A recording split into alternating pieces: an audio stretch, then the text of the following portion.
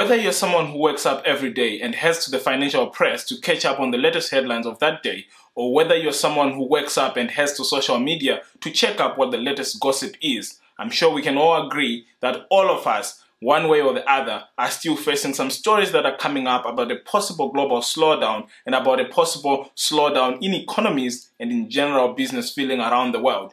And then to add to that, to bring it closer to home, I'm sure all of you who follow the markets in Africa have seen some of these terrible headlines that are showing us how markets are slowing down all over the continent, and how halfway into the year right now, we only have 3 economies or 3 stock exchanges in Africa that have actually returned positive US dollar returns. I'm talking here of Nigeria, I'm talking of Rwanda, and closer to home to where I come from, I'm talking of Zambia. Just those 3 markets are the ones that have actually returned positive US dollar returns. And now, on top of that, my inbox is screaming, people asking me, well, the markets are crashing, Maro. Should we buy? Should we sell? But of course, as you guys who know, who have been following this YouTube channel for a while, know that I'm not a registered financial advisor, so I'm never going to tell people whether to buy or to sell.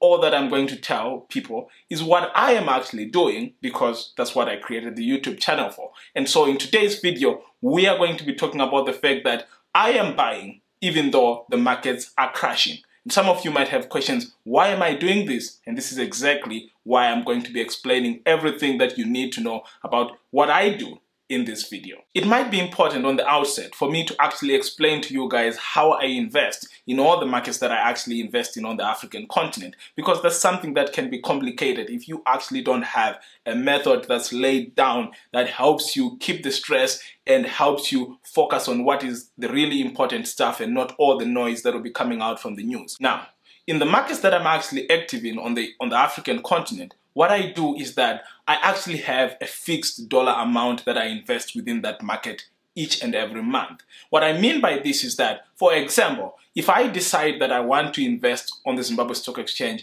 $200 every month, that is exactly the amount that I send my broker every month for the 12 months of that year. What happens then is when my broker gets this money, they then go into the market and they start buying securities for me. You might want to ask, does that mean that every month I actually call my broker and say buy, this type of security X or security Y? The answer is actually no, because I already have a portfolio that's open. And so what the broker does when they receive this money is they just choose among within the portfolio itself to say, these are the stocks that we're going to add on to, because those companies that are in the portfolio are companies that I already believe in. Those are companies that I've already made up my mind and say that I am willing to buy and hold these securities for the next 10, 20, or 30 years. As I always say, it's all about the long run. These are businesses that I believe are doing the right thing and that are run by management that is competent and management that is honest. And so whatever happens, I'm always willing to add more to my positions within my portfolio. Now, a natural question would actually be, how did I set up this system? How is it that someone can set up a system in which minimizes the amount of headaches and back and forth which I need to have with my broker? The first thing is actually that in the markets that I'm active in, what I did as soon as I opened my account in that market is I had a really long discussion with the broker who was going to be helping me with the account. We really wanted to understand, the companies that are actually within that economy. It's a little bit easy, of course, for some economies that I already had knowledge about. I had read a couple of stuff about the Zambian economy, the Botswana economy, and of course on the Zimbabwe economy, which I actually grew up in. And so those conversations were a little bit faster within those markets. But some of the markets that I actually invest in that are further away from home, for example, on the Ghana Stock Exchange or the Nairobi Securities Exchange, what that means is I really need to have more discussions with the broker and really understand that market and really understand the companies and then form my own opinions on the companies, and then we decide these are the 10, 12, or 15 companies that we're going to be investing in this market. These are the companies that I believe in, and these are the companies that the broker themselves have told me the positives and the negatives about, and I'm willing to risk my capital to invest within these businesses. And so actually, after deciding and coming up with this list, this becomes a fixed list that we don't usually revise in a period of less than 6 months. We might sit down in 6 months or in a year and my broker says there's this company that we think has really changed to have a positive outlook. I look at their research that they would have written, I give my opinion on it. If I think that we should add it to the portfolio, we will add it. But usually, it's really usually about just adding companies and not about removing, because we would have done so much discernment within the strategy of coming up with these companies that it would actually be difficult for us to then backtrack on the companies that we would have chosen in such a short period of time, unless something extraordinary happens, like an accounting scandal of some sort, that the business might quickly go out of business. And so another point that is important here on this segment is to realize that I actually have what we call the caps that we're willing to put in. Currently, in most markets, I have, just a random number that I came up with, 8.89%. That's just how much I'm willing to put money in one stock. And because, of course, if you don't put these limits, then you might end up having a case in which one stock is occupying 60% of the portfolio and the rest of the stocks are just occupying, very small percentages, which again becomes a risky investment in case that 60% company is the one that ends up going bust or going out of business. And so there are caps that I put and tell the broker that as you have the discretion to buy whenever I send money, but you always have to watch these limits to make sure that no stock is going through this cap, and make sure that we're always keeping everything pretty much balanced and giving out the money almost to all the companies equally. Having explained my strategy, of course, you guys might want to ask, why is it that I actually think this strategy works? Why is it that I think that the strategy that I use is the best strategy to use in the market, in the good times and in the bad times? The first reason, of course, is that I actually get discounts. You see, what is interesting about the stock market is many people usually do what I call lose their senses as soon as they come into this market. If you go to a grocery store and you realize that, I don't know, due to some other reason, maybe there's been, so much supply of potatoes and there are so many potatoes. What are you going to do? You're probably going to buy more potatoes than you usually buy. This is better yet for even things that can last longer. If tinned beans or tinned beef or tinned pork has actually gone down in price temporarily, you're likely to stock up more because you believe that you're getting a bargain. But usually when people are in the stock market, when the price of stocks start going down, people actually believe that they have to sell, which is kind of counterintuitive, as you say. For the same dollar amount, using the strategy that I've used, if one share of stock was going for $20 and I'm willing to risk $100 every month, this means that I'll get 5 shares. But if it falls down and actually goes to $10 a share, then it means that I'll get 10 pieces of this business. This is something that is, I think, difficult for people to grasp, but it's also something that is very fundamental, which is the fact that I actually consider it to be good when the market is falling, because then I can actually get more shares on the same dollar amount that I do send to my broker every month. And so because of that, I actually like this strategy because it actually helps me when the market is going down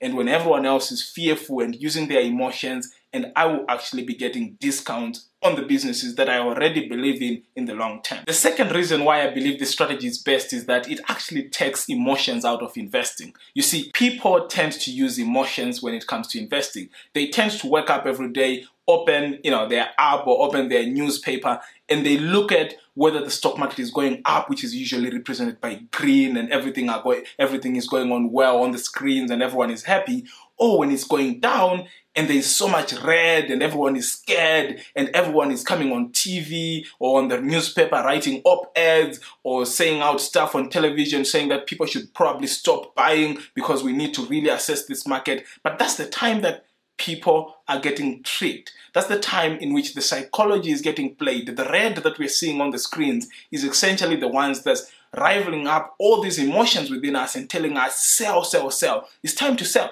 But when you actually sell low and then you buy high, what you end up doing is you're losing money. The third reason, which is always something that is good to understand for everyone else, is that this is an easy method and it can be done without including the experts so much. As I've been explaining how I actually do this, the expert who I talk to come up with this strategy in each and every market is the stockbroker who, of course, works for me. They want me to buy securities so that they can get their broker's commission. So I actually end up getting their research, reading it, forming my own opinions, of course, and then discussing with the broker to say, should we buy this, should we not? after we have agreed on this portfolio of businesses that we're going to be buying, then we lock that. And then from there on, I don't have to consult any expert. This is different from me looking at the market each and every morning, seeing that one company has gone down, picking up the phone, calling my broker to say, I see this business is going down, should we buy it? If we do it that way, then we're actually doing what other people call trading. We're trying to time the market, we're trying to make some little small dollars out here and there because of price movements, but that's not what I'm trying to do. What I'm trying to do is I'm trying to buy businesses that I think have a value and businesses that I think are providing so many goods and services that are essential to the economy that they will be there within 20 and 30 years. When I explain my strategy to people, the question that I usually get is, then why do you do it for a basket of stocks and you don't actually do it for just one security? If there is a business that you really believe in, why is it that you don't actually buy just more of that business and have 100% of your portfolio within that business? And there is a reason for this. The reason for this is because, of course, even including all our discernments and all our practical thoughts and opinions that we have about the business and the business environment and the economy in general, we can never be so sure that putting all our money in one business is going to help us in the long term. I usually give these people an example of a famous company that was called Nokia. It's still called Nokia. It's still there, I believe, and it's still trading. But at a certain point in this world, this company was so successful that anyone who had a mobile phone actually had a Nokia. In fact, one of my first phones that I used was actually a Nokia. I think it was a Nokia Asha or a Nokia C3. This was just a company that was making products that were almost everywhere, whether in the developing world or in the developed world, everyone was using Nokia. But as we all know, what happened within history, Nokia actually went down. Nokia was muscled out of the smartphones business by, different companies. Samsung came up, started making these amazing phones.